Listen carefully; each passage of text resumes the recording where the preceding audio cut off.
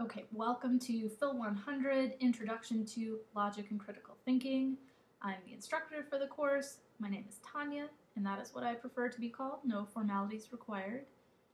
So in this video, we're just going to cover what you need to do to get started and what you need to do this week.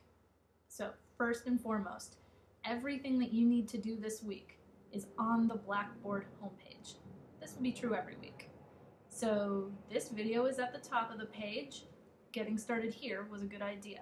Next, you'll see a syllabus video. And that video will go through the syllabus sort of big picture. Then you should read the syllabus, which is in the main menu of the Blackboard homepage. Then you should read the syllabus in detail. Then you should click on everything in Blackboard, especially every single thing in the main menu. Some of those links will be placeholders for now, but you should find content in at least some of them. One of them that you should definitely click on is the Q&A discussion forum. This is an optional place to ask questions about the material or whatever, and I would like you to practice making a post by responding to the Hello, Introduce Yourself thread. I've already started a post where I introduce myself. You should reply to that post by introducing yourself. Something short, nothing fancy. Just practice making a post in that forum.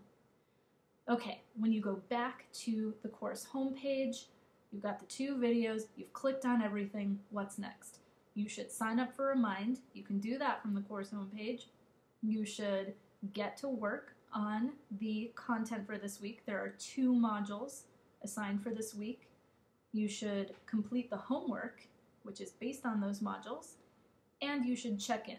All of that you will find on the course homepage, and it is due by 11:59 p.m. Friday, February 1st. That's it. Okay, I look forward to reading your introductions in the Q&A discussion forum.